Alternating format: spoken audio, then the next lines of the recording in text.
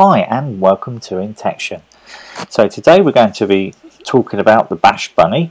I did have this on my previous video, but I had a couple of people who had some challenges in connecting to the BashBunny or downloading the new payloads. So today what we're going to do is go through this some more detail. Let me just change some of my camera settings. So it looks like we have the camera is got some strange colors, so let's just change that up again. That's better. I think the camera is now in a better state. Okay, cool. So what I want to do now is quickly go through and deal with some of the comments.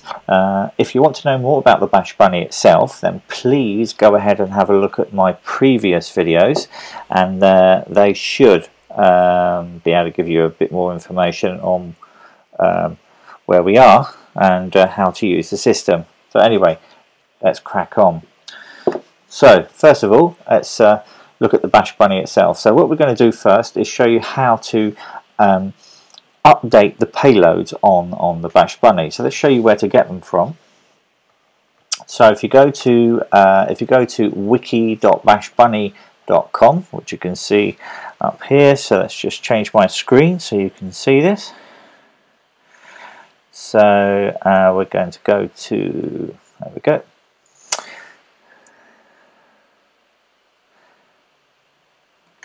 So let's change my screen. Right, that's better. I had a bit of a control malfunction there.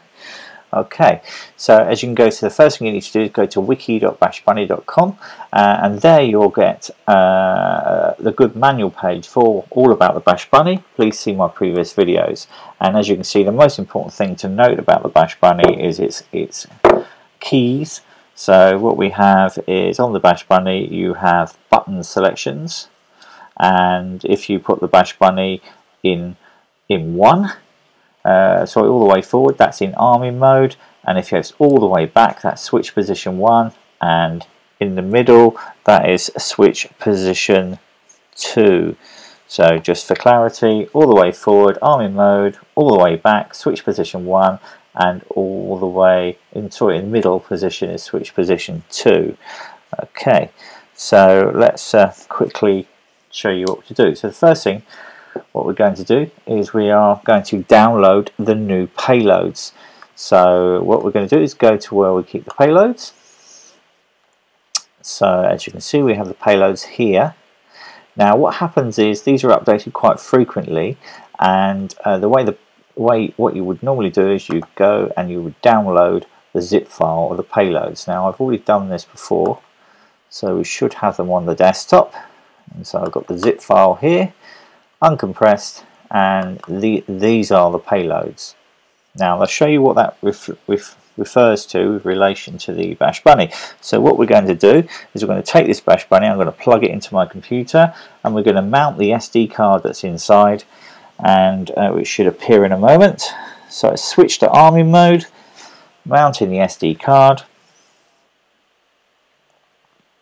and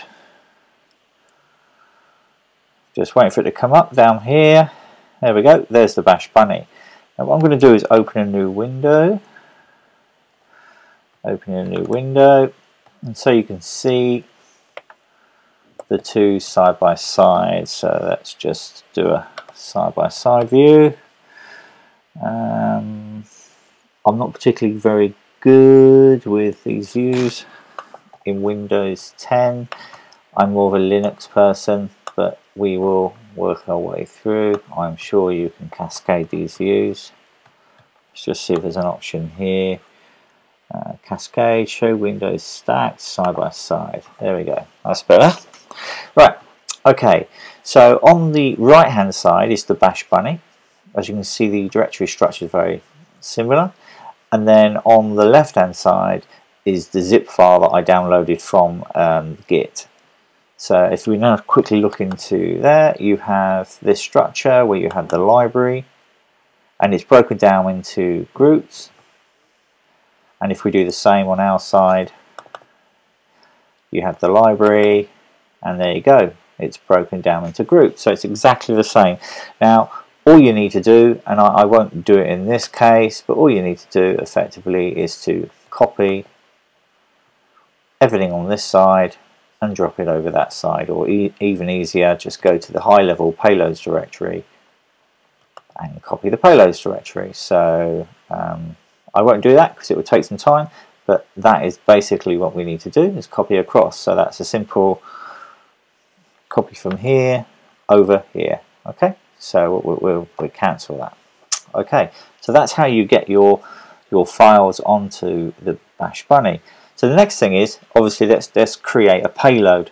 So if we go on, if we close down this and now look at the BashBunny itself, we just make this bigger. And if we look at the BashBunny itself, what you have here are the payloads themselves.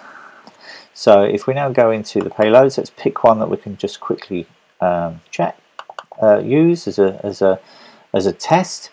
So if we go to prank, that's pretty good. So one important one is, if you work in security, you need to be able to tell people who work for you remember to lock their computers. And this one called Notepad Fun does exactly that. So if we open the payload itself, as we just quickly talk through it,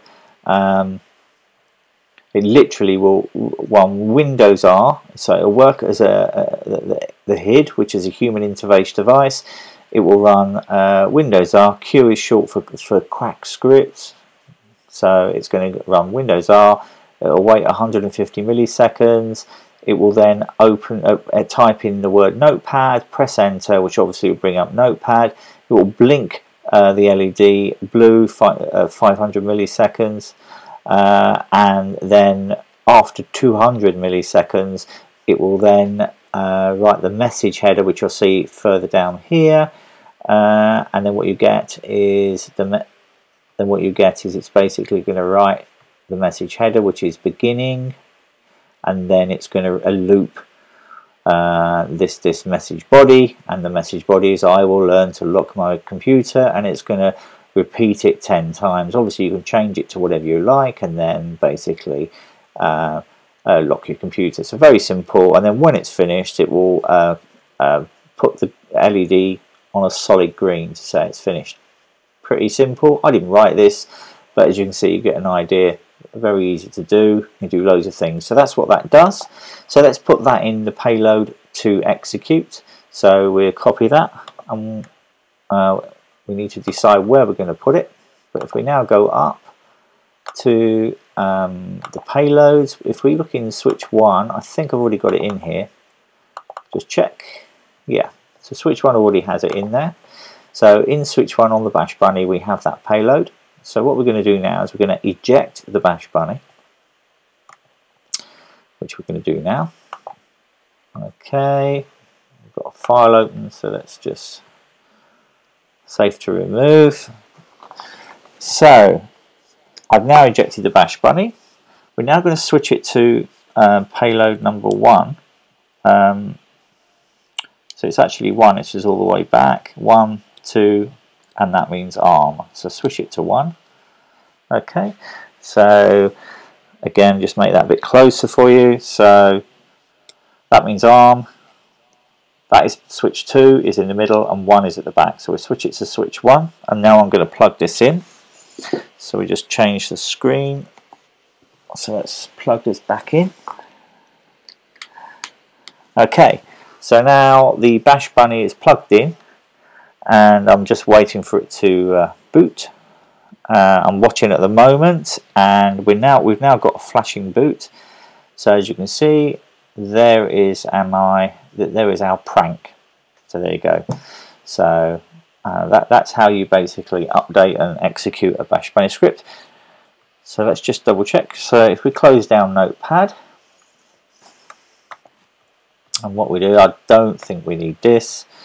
If we now go to our Windows Explorer, you can see that because it was set as a HID, it didn't show up as a storage. So HID is human interface device. Okay, so let's now show you how to connect to the BashBunny. so I can safely unconnect it, disconnect it. So this is what I'm going to do. So let's show you how to connect to the BashBunny, which we'll pull out. I'll just okay, so we've pulled out the BashBunny, and what I'm going to do now is show you how to connect to this via serial port. There's been a couple of people who had a few challenges over serial ports. Now I'm going to show you Windows 10. It's pretty easy over, whoops, that's me. It's pretty easy over other systems as well, but let's now show you how to do this on Windows 10. So first thing, let's switch this to arming mode. Okay, so that will give us storage, and it will also enable this to connect via the serial port. Okay, so let's go and do this. So I'm now going to plug this in. Alright, so we plug it in into arming mode. Okay, so that's now done. So what we'll get now is, if we now look at our Windows 10 desktop, let's click on that, and whoops, that's better. And now what we'll do is, you can see we've got a BashBunny. Okay, so yeah, same as before, we can now add things to the BashBunny if we so wish. Okay, but what we want to do, we don't need that, is we want to connect via a serial port. So we need to use a program called Putty. So I'm going to type in Putty, which I've pre-installed. If you need to install it, go to putty.org. So P-U-T-T-Y, and we run the program called Putty. Okay, so first thing we need to do before we can run Putty is we need to be able to select the correct communication port that the BashBunny is on. So first of all, we'll set this to serial. Okay, and now we need to right click on your Windows start bar, option, and then select device manager, and this will give you, when it pops up, it will warn me that I'm not an administrator because I'm running a test account. You won't get that usually, but for me, let's move this here. Let's move this over. I'm using a touchpad if you're wondering why it's a bit jerky. Okay, so what we need to do is ascertain what port this is connected on. So if we click ports over here on the left, and then we will look for the port it's connected on. As you can see, we have a USB device which is connected on COM3. So over here, what we need to do is change this to COM3. And then the speed is incorrect, so what we're going to do is change this to 115.200, and we're going to open that. So now what you get is let's make this a little bit bigger. If I can remember how to actually make it bigger is a good question. Do you know, I've never actually done this on this, so that's interesting. We can make the keys bigger. Interesting. Do you know, I can't see how you make the keys bigger, but I'll zoom it in on a video afterwards. Cool. Okay, anyway, so now what we need to do is we need to log in. So that's root. And now we need to use the password, which is hack5bunny. 5bunny. And now we're logged in. Now, when I say hack5bunny, is literally, it's got no C in it. So HAK5bunny. That's the default one for all of these, just like that. Okay. So now we're going to do, just to prove that we're logged in. So ls, as you can see, we're logged in, and you can go back to the root. Okay, so you can see we've got it's a full Linux desktop. So that's how you connect via serial port. Okay, cool. So that's what I've got. My next show I'm going to broadcast will be about how to use how to crack WPA Wi-Fi access. So I shall do that in a little while. But if you've got any questions, please put them in the comments. And otherwise, thank you very much for your time, and please subscribe.